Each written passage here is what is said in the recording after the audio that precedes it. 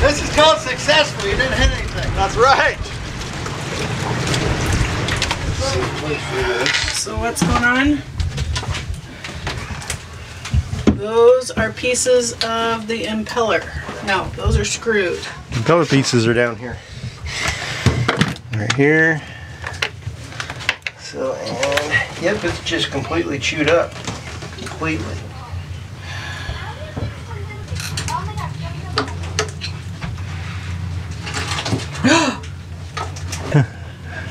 Like I said, it's all chewed up. What in the heck caused that? Running it without water. Probably. Likely. Good thing it's not a diesel though, it's not the same kind of problem. So, I don't understand. Why didn't it have water? Because we didn't turn on the through hole here. Why didn't we?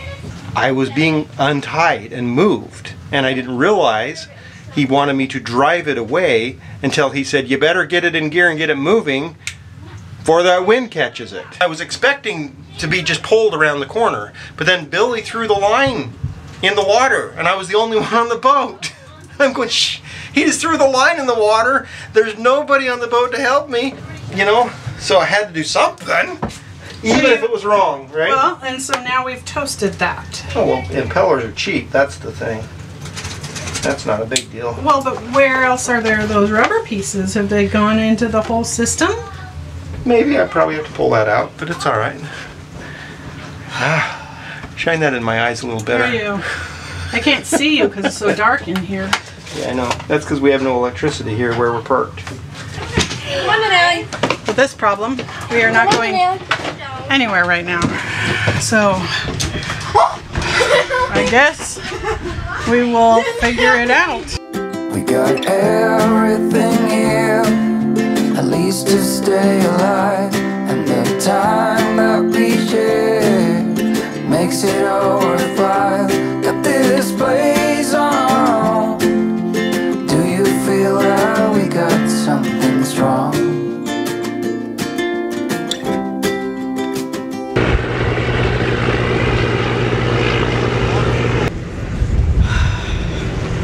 Okay, we got the boat in the water yesterday.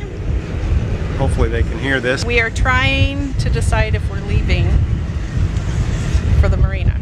It is 9.4 nautical miles one direction, which takes us through a deep channel, and 6.4 another direction, which is more shallow and narrower. Yep. And we got 12 knots of wind. We got 12 knots of wind, which doesn't seem like a lot, and it always blows 12 knots of wind around here. It's gusts up to 20 out where we're going, and we have people telling us not to go and just wait for the wind to die down. But it never dies down. It never dies down. We would have to wait like a week. At this point, there's nothing on the horizon, and we can't stay here. Like, we're just tied up at the boatyard. Right. And I'm having a really hard time. I'm really stressed. And we try to keep this real.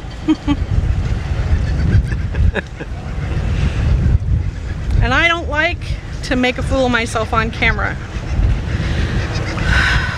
One of the hardest things about doing YouTube like this is showing you the stuff we don't know and that we're learning as we go. And mistakes will be made, and there's potential for mistakes here. Life is full of that. You gotta step in and just do it sometimes, you know. We bought Towboat US, so if we get stuck or have a real problem, we do have that option. So this is where we're at right now, and we need to figure out what we're doing. And then we will be back on camera, either at home or going to the marina. On the road, on the water. I mean, we're ready, right? We're basically calibrated everything. Yeah. Tammy is going to be at the helm. No. That's why I'm going to be downstairs and not watching, because otherwise I'll be like hollering at you the way I did last time. She's going to abandon me. That's what's going to happen. Well, you don't want me yelling at you. I should have worn my shirt. Sorry what I said while docking the boat shirt. Yeah, I'm the one that has the problem, not you.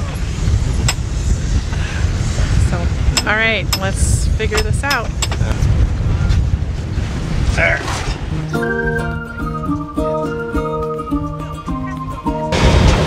How fast are we going? 4.5.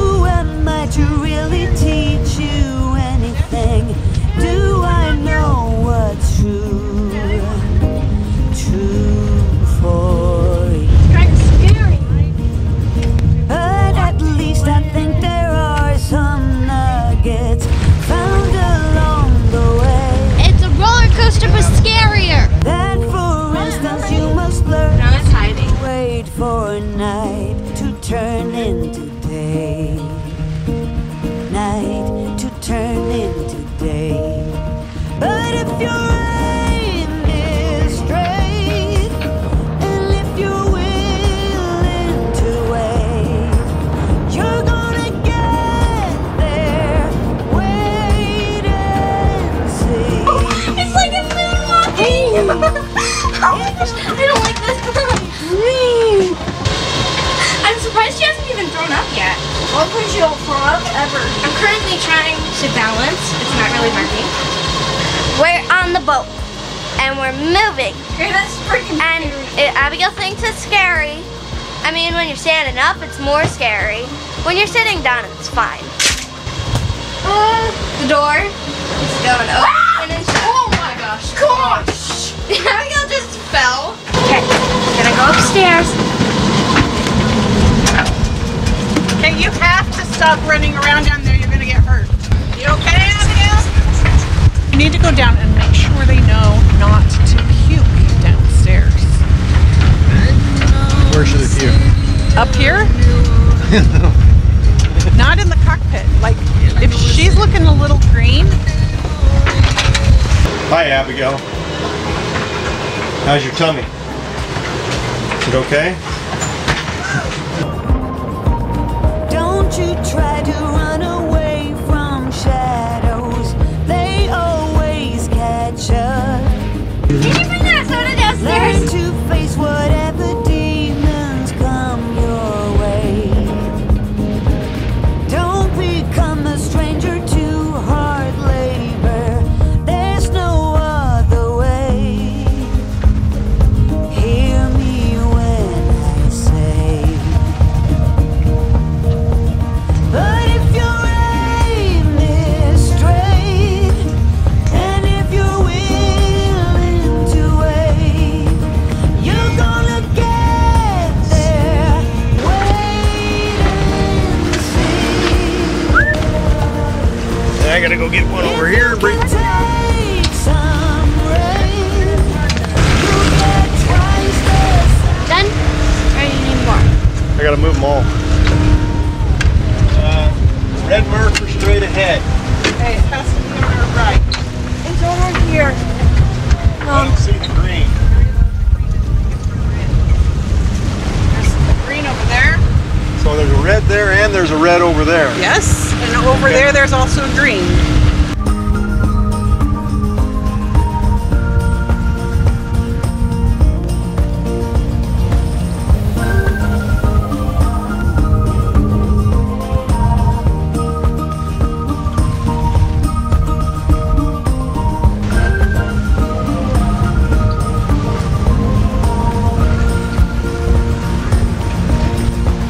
but if your aim is straight,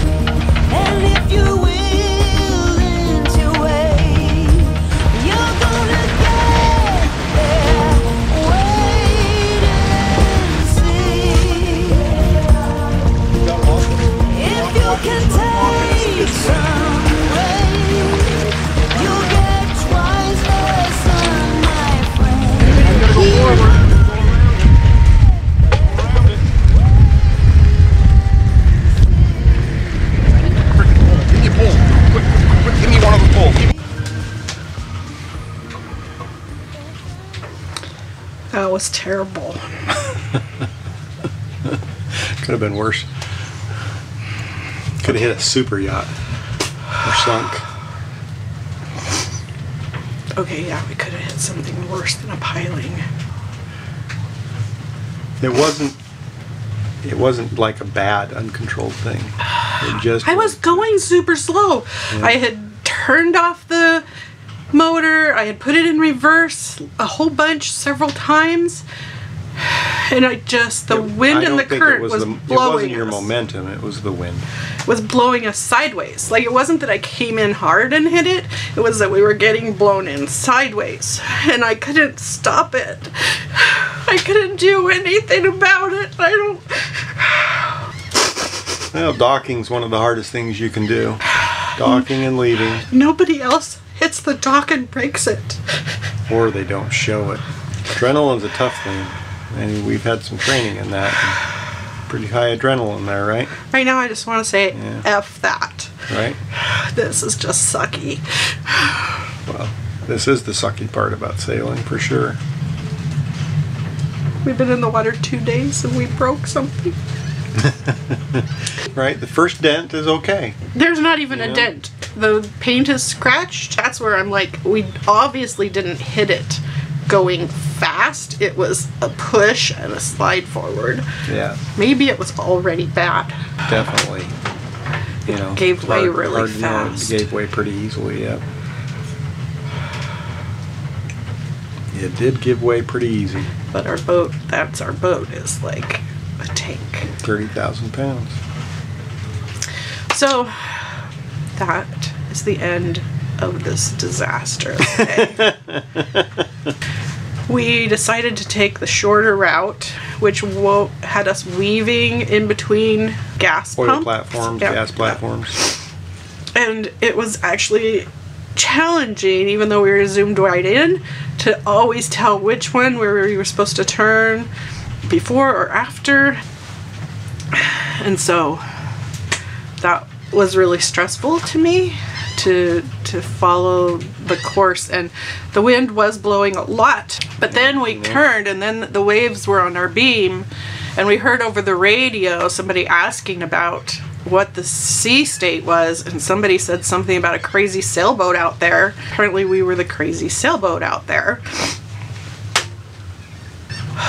So apparently everybody else would have stayed home. Yeah. So that's the debrief, guys. Debrief. I'm not sure. I really... The kids seem fine. I'm the one traumatized. Right? They're like, hey, can we go play at the playground when we got here? We sugared them Kids up. bounce back. Yeah. Okay, and we will let you know if we're selling the boat. Yeah, that's the cliffhanger. Right. Will they sell the boat? What do you call it? Slightly used? What do they call that? Better than, better than fair condition, but, not in excellent condition? All right. See you guys later. Bye-bye. Okay. See my shirt? My kids thought that was pretty funny. So did I. Todd has one too, but he's not the one that actually needs it. I have the sweatshirt, so I do that in the winter. She does it in the summer. So that was our adventure of getting the boat over here to the marina. Yep, our helpers that were going to help us tie up our boat got here about literally probably 3 minutes after we had pulled into the dock. Yeah, And we're trying to hold the boat into position. Right. So some of those scratches that you saw actually came as we were getting alongside the dock, and the piers are outside of the dock, and they scratched up the boat. But nobody died. Nothing was badly injured. You can kind of see this post right out here behind us, this tall one. That is the sister post to the one that fell over when we came in. And what we found out from our neighbors was that it's actually supposed to be shorter, like the ones you see over on this side. Like this one with the satellite dish on it? Yeah. and it never got driven all the way down into the ground. And says they got it started and then they left and never came back to finish driving it in. Yeah. So that's why it fell over. Here's the thing. When you're learning new things, it's really difficult to share that on camera with you guys because you see the raw emotion of it all. So I know that there's people out there that would be like, what the heck, you shouldn't have had such a problem. If you've got a problem, you don't belong out on the ocean. You know what? I have trauma around docking, and we've talked about this a couple of different times in our live video, right? Like, we had that problem docking. A week later, we were doing CPR on our friend just after a really terrible docking experience with him. We have since gone out and done docking again, gone out, we've turned around in circles, came back in, went out, turned around in circles, came. We're trying to work on this for me, and I have trauma around that. There is some serious PTSD, but I'm gonna get over it. And that's the thing that you have to recognize when you're learning new skills and doing things that are new and hard and scary and have emotion around them, is that the only thing that helps is to just keep working on it, to allow yourself to feel the emotions, not say anything bad about yourself or other people that are struggling with that, just to be supportive. Todd's been very supportive, and I didn't yell at you the last time we docked. Nope.